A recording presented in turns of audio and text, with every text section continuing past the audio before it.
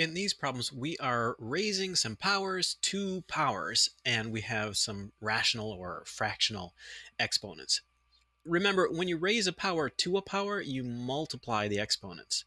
So if we take a look at this first problem, we've got x to the 1/2, we've got z to the negative 5/4, and both of those parts are being raised to the 4th power. So we're going to take this 4 and multiply it by the 1/2 and multiply it by the negative 5/4. And then it's going to get a little more complicated because we're not allowed to use negative exponents in our answers, but we'll figure that out when we get to it. Let's start with the multiplying the exponents.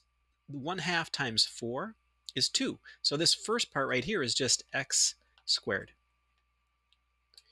And negative 5/4 times 4, well, the 4's cancel there, so you get z to the negative 5th power.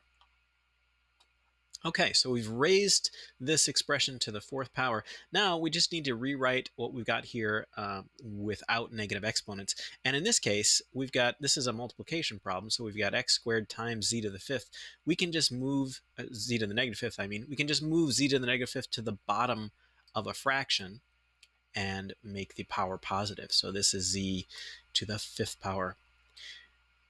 In case that's confusing, because I sort of skipped a step in there, you can think of this as like x squared times 1 over z to the 5th.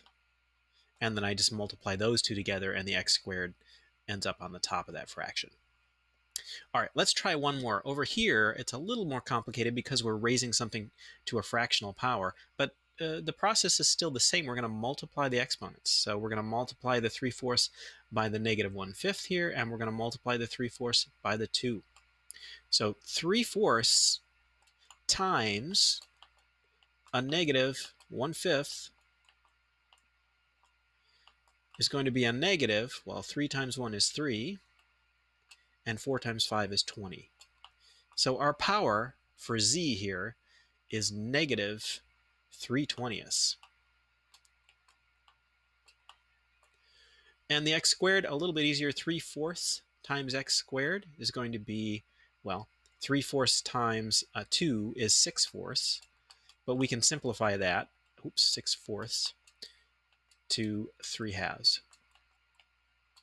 So this is x to the 3/2 power.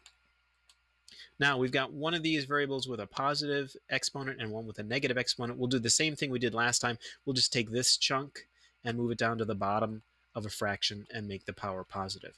So x to the 3/2 stays on top of the fraction, and z is now to the positive 3/20 when we move it down to the bottom of the fraction.